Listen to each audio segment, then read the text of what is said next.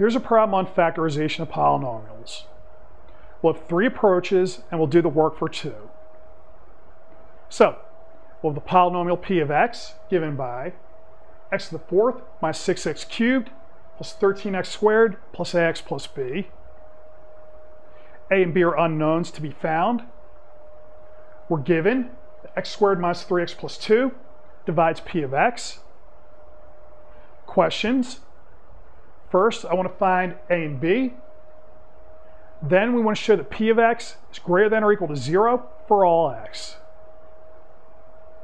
Now, for our first approach, since x squared minus 3x plus 2 divides p of x, that just means I can write p of x as our polynomial here times another quadratic with unknown coefficients. So we'll just multiply these 2 quadratics together, set it equal to p of x, and then solve away. Now, since this method doesn't use any technique, we're not going to show the work for this. Our second approach is the best approach, but it requires that we have synthetic division in our toolbox. Now, if we factor x squared minus 3x plus 2, I get x minus 1 times x minus 2. So the zeros of our quadratic are 1 and 2. Because our quadratic divides p of x, 1 and 2 will also be zeros. So that means I could break down our polynomial by dividing by x minus 1 and x minus 2 using synthetic division. Now, recall how we use synthetic division. But we're going to divide x minus 1 into p of x. Okay, it's always going to be x minus c. The c we put here, so that's going to be a 1. And this top line, we're going to load in the coefficients of p of x. So I'll have 1 minus 6, 13, a, and b. And if we were missing any powers of x there, we would just use 0 for the coefficient. Now, our rule is we start in the top row at the 1. I drop it down. We're going to multiply our c by that 1. So it's going to be 1 times 1. I move it to the second column, middle row. So I have a 1 here. I add down, I get a minus 5. And then same procedure. I multiply by the 1. Minus 5 goes there. We add, I get an 8. 1 times 8 gives me 8. We add, I get a plus 8. Multiply by 1 gives me a plus 8. Then we add, and I get a plus b plus 8. And we're done with our synthetic division. So now all we need to do is to interpret. First thing to note, the very last item here is going to be the remainder if we were to long divide. So because we have x minus 1 dividing p of x, the remainder is going to have to be equal to 0. So that's going to give me a plus b plus 8 is equal to 0, or a plus b is equal to minus 8.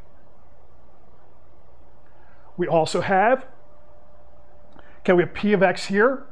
I'll have x minus 1 here, and then this last row is going to tell us the coefficients for the cubic that we multiply x minus 1 by to get p of x.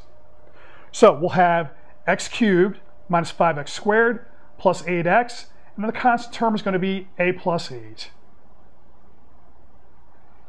That takes care of 1. Now I want to divide x minus 2 into this polynomial here. So same procedure. We'll put a 2 here. The coefficients are just going to be the last row. So I'll have 1 minus 5, 8, a plus 8, and then remember we're setting this equal to 0. Do our synthetic division. So the 1 comes down, I multiply by 2, 2 goes there. We add down the column, I get a minus 3. 2 times minus 3 gives me minus 6. We add down, I get a 2. 2 times 2 gives me 4. We add down, we get a plus 12. Then because we know x minus 2 divides evenly into this cubic, the remainder has to be equal to 0. So that says a is equal to minus 12. Going to our equation here, we have b equal to 4. That answers our first question. Now note, we'll also have, what happens when we factor this? So we're going to pull out an x minus 2, and then what's left, we just read off of the last row here. So I have x squared minus 3x plus 2. And that's our p of x. Now, that lets us factor p of x completely as x minus 1 squared times x minus 2 squared.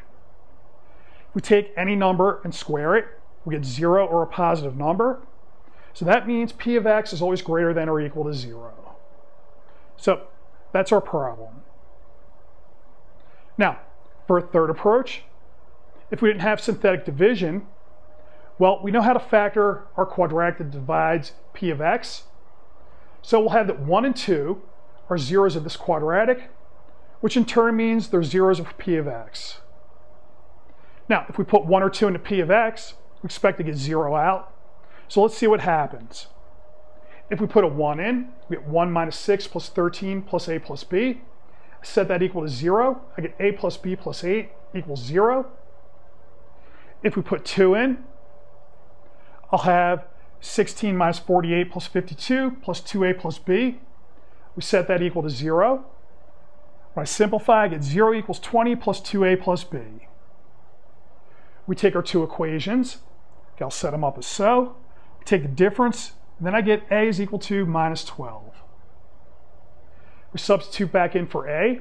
We get b is equal to 4, and that checks our previous work. Now, in this case, to get to your full factorization, you're going to have to do long division using the x minus 1 and the x minus 2. If you tried to find other roots, okay, you wouldn't find any using the rational roots test other than your 1 or 2. If you have some calculus, one thing you could try, if you're looking for multiple roots, what you would do is you check your derivative at your previous zeros. So I take the derivative and then evaluate it 1 and 2. If I get a 0, then I know I have multiple roots. So it wouldn't tell us the multiple. To do that, you keep taking derivatives.